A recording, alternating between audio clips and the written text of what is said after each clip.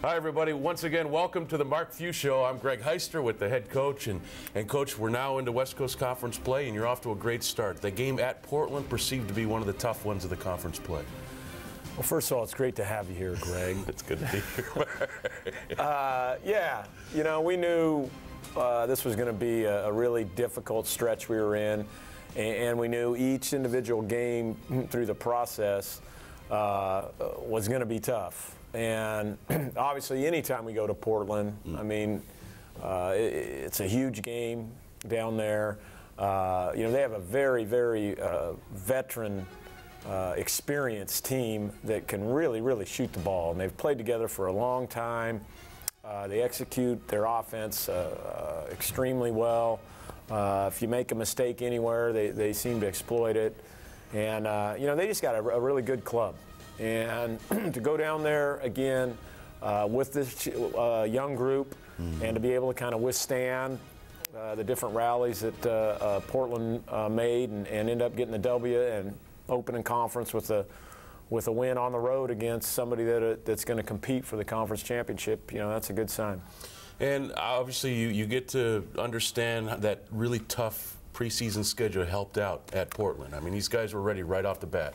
Crowd didn't affect them. And yeah, and you know, we tried to explain all week to some of our young guys, which is the majority of our group, that it was going to be a different kind of road situation. You know, going to Michigan State and going to Illinois, I mean, we're, you know, incredible places against really top-notch teams with huge crowds. But, you know, as you know, traveling with us, I mean, now it's, I mean, you know, it's obviously one of the biggest games on the schedule that these teams circle to knock us off. And so it's kind of a different energy and a different level of passion maybe that the opponents bring in. And we talked about matching that, and I thought our guys did a good job with that. Is there a feeling of refreshment once that non-conference schedule ends and conference play starts? Do you get refreshed at all?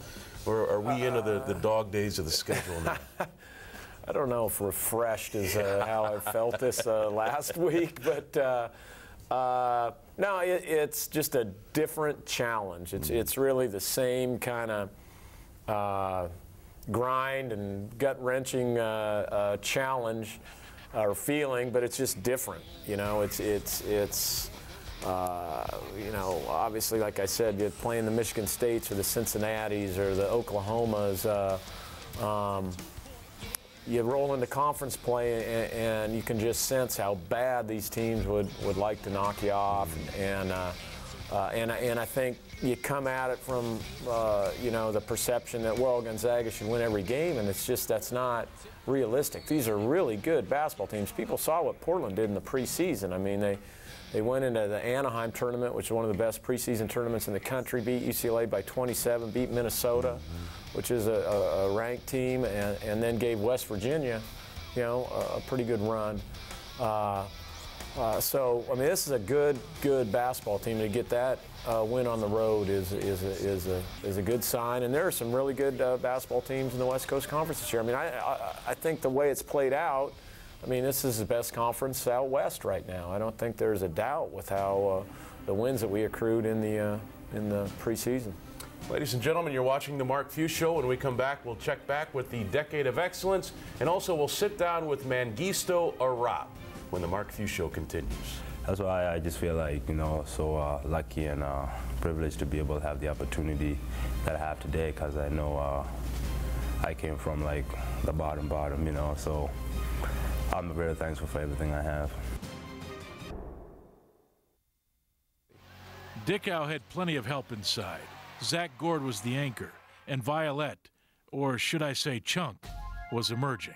He came in on his recruiting visit, and guys asked him, hey, do you have a nickname? What do you want to be called? They were like, what'd they call you in high school? And I was like, oh, they just called me Chunk, you know. And that stuck. He started seeing, you know, some gains. He got a little more explosive. He's a little stronger. He's able to dunk on guys now. And one day he just shows up in the weight room, I think it was, and he goes, you know what, guys? Don't call me Chunk anymore. Call me Chisel.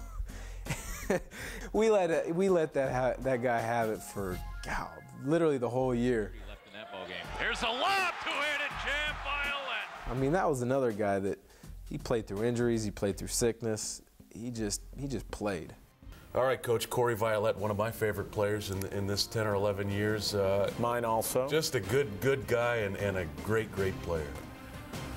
Just a great guy. Yeah. And just probably as consistent a guy as we've ever had in our program. Just every night you could just count on him to go out and get double digits rebounds.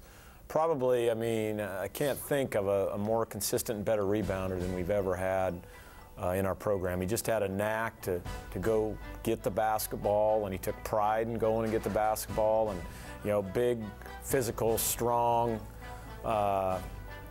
kid who grew into a man while he was here at Gonzaga. And but just went every time, and as simple as that sounds, I mean, that's a gift. I mean, we're still, you know, consistently looking for that in the team this year. But loved to hit people and loved to get hit and could deliver after he got hit, and was a better athlete, I think, than people gave him credit for.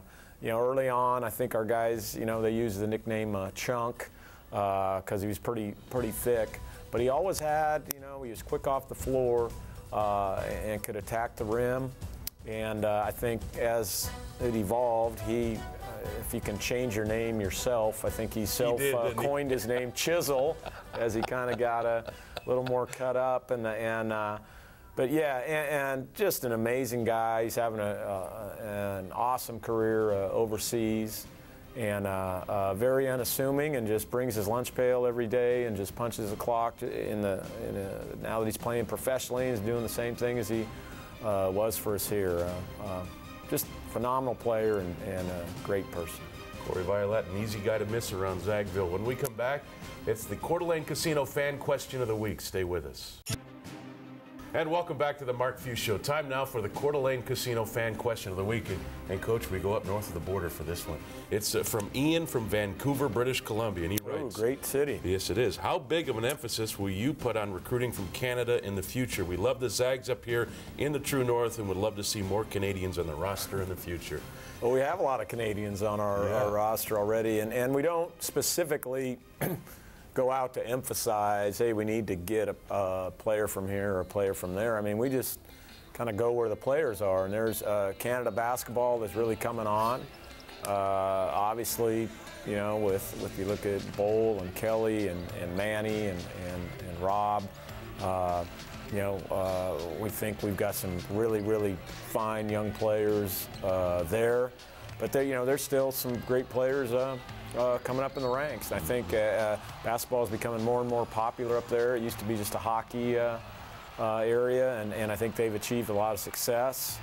And you know, throughout the years, with whether it was Steve Nash or Jay Triano way back in the day, or you know, some of their Olympic teams have became more and more competitive, and you know, so a bigger population base, I think, than people think, and they're playing some good basketball up there. So we'll go wherever we have to go to find players that fit our program.